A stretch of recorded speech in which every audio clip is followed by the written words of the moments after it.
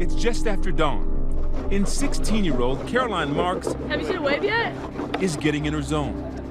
This rookie is about to compete against some of the most decorated surfers in the world. On land, she stands only 5 feet 5 inches, but in the water, she's a giant. Caroline Marks, a seasoned, crusty veteran at the age of 16. I'm grateful for the opportunity, and it's really fun. I'm exactly where I want to be, so I'm stoked. On some level, she's just getting started. This is her a couple years ago. These days, she drips confidence and moves with style. A ride and rise that's taken her as high as #3 in the world. It definitely happened really quick, that's for sure. It kind of went from like 0 to 100 like super fast. I feel like a couple years ago I was just like getting into surfing, and now it's like I'm on the world tour. It's been a fruitful season, and a win at this week's Supergirl Pro Comp would be the icing on the cake.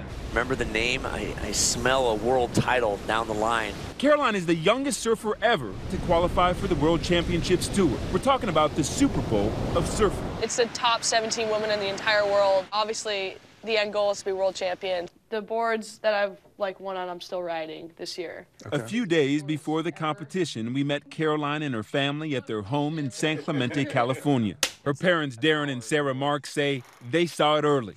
She was different. Take me back to the beginning. So I understand that there were signs early on that she was certainly gifted athletically, right? She was super into horseback riding, and she was a barrel racer, the braids, the boots, she'd be winning buckles and all kinds of fun stuff. Born and raised in Florida, Marks is the third of 6 children. Like the outside is there, Yeah, and the inside is there. Yeah, I can see it connecting all the way through. Her brother, Luke Marks, is a pro surfer too.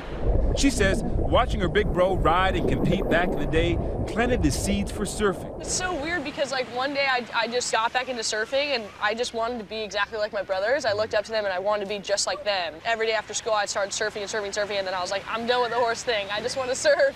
Thank you, Caroline. Yeah, Marks was dominated. Still green, didn't matter. Here's the rookie sensation out of Florida. Big blast there for Caroline Marks. She developed a habit for winning. Next year, she won like 3 out of the 4 Surfing America divisions, which no one ever did, and then she won like the national championship for women, the youngest girl, and it just started snowballing from there. With success came big decisions. It comes with the territory, when hobbies become business. So at this point, as parents, you have to make some tough decisions. Sponsorships started coming your way. Yeah, so we realized now we have to start really taking this serious, but keeping her kind of shielded from the business side and just keeping it fun for her. You have wax on your board. I have no wax on my board, that's all right.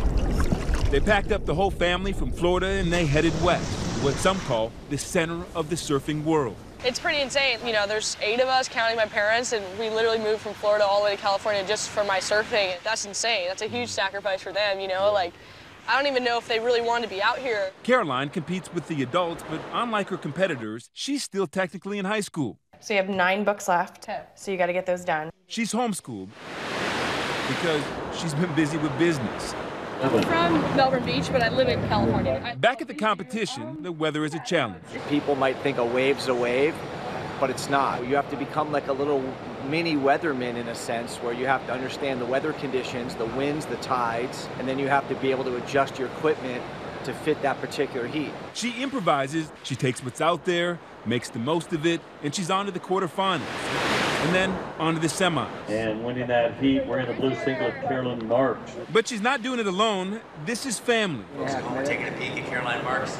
Always has been. It's not just the competition that really gets her motivated. She's doing what she loves to do, which is really rewarding as a parent, because your child is at her happy place when she's in the water.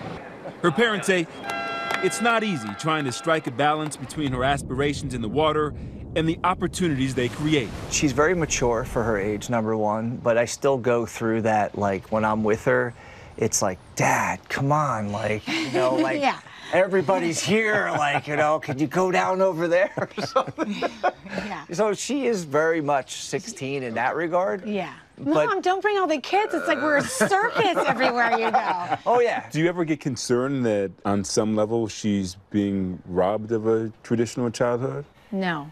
I actually let them go out and go to dances at other schools and prom and homecoming. Yeah. And every one of them came back and said, gosh, Mom, it's fun, but it's not what I want to do. All I want to do is surf, and That's what's fun to me. That sounds way more fun than a prom or anything like that. Yeah, I don't really feel like I'm missing out on anything. This is my room. I have trophies in here, but that's about it. Hardware of all shapes and sizes. I think the trophy is more money than the actual check I got that day. What do you do with these checks? I cash them in. You cash them in? Yeah. I walked, it's so funny, because this is probably the biggest contest I've ever won. Today, I'm playing on her turf.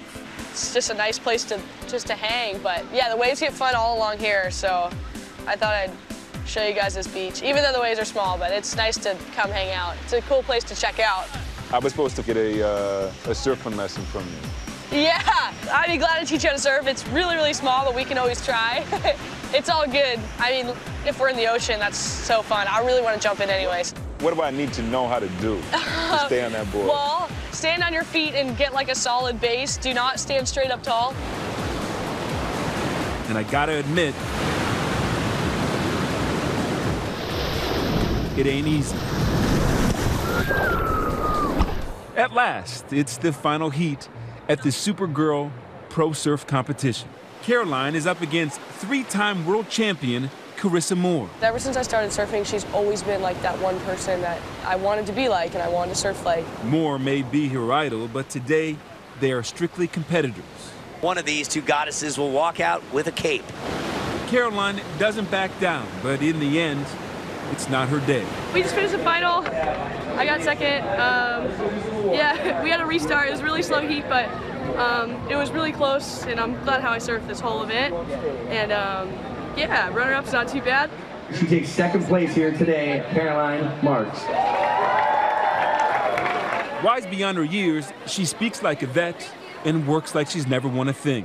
There's not many people that can say like they love their job. Even if I didn't get paid, I'd still surf every day.